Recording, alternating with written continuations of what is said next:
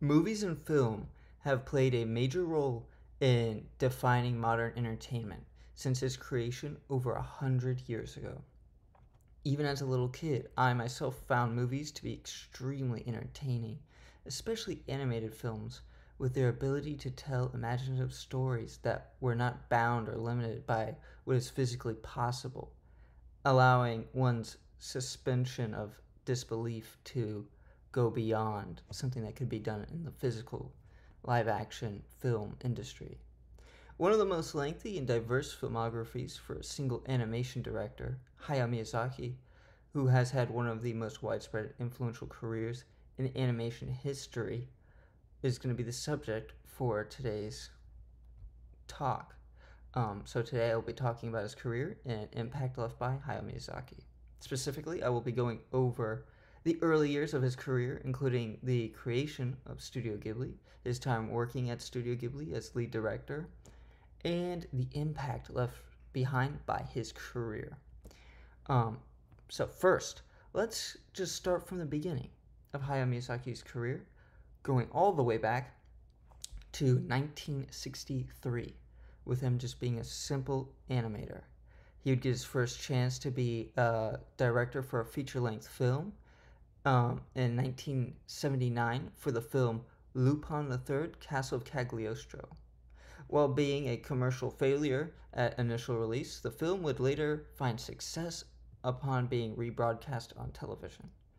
As expressed by Patrick Britsky, a writer for The Hollywood Reporter, published on October 24th, 2014, that this film would also have a lasting impact on Pixar animation director John Lasseter, stating that he was blown away and that he felt like he had seen the first animated film that had the ability to entertain people of all ages and had many more positive things to say about it.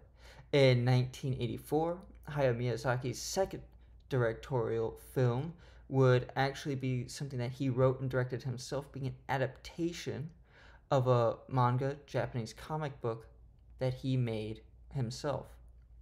This film would be Nausicaa of the Valley of the Wind, which would be a hit in the box office, as well as the boosted viewership from television rebroadcasting just on top of that. So, following this success of his first two animated films, Hayao Miyazaki would go to co-found Studio Ghibli and play a crucial role as one of the lead directors for the studio. Now, while the first two films released by Studio Ghibli and directed by Hayao Miyazaki did not make the box office numbers that they were hoping for, the money made off of the merchandise and home video sales would keep this studio strong and alive. The studio would begin its box office success with the release of Miyazaki's fifth film, Kiki's Delivery Service, in 1989, which would be the start of Studio Ghibli and Miyazaki's extremely successful box office presence and its eventual expansion into the international film scene. By the time Miyazaki would release his film in 1997 titled Princess Mononoke, the studio would already start receiving and getting more and more attention by reviewers and audience members outside of Japan. In a film review by Gene Siskel and Roger Ebert, a pair of film critics, on their talk show At the Movies, published by Buena Vista Television and released in 1998, both Siskel and Ebert reviewed Kiki's Delivery Service, giving it the highest rating that they were allotted to give based off of their own criteria for the show, stating that the quality of the film was on the same level as Disney, even at its best. So after the success of Kiki's Delivery Service and the following film by Miyazaki titled Porco Rosso, the films that followed would leave some of the largest impacts on not just the Japanese animation scene, but on the film industry as a whole.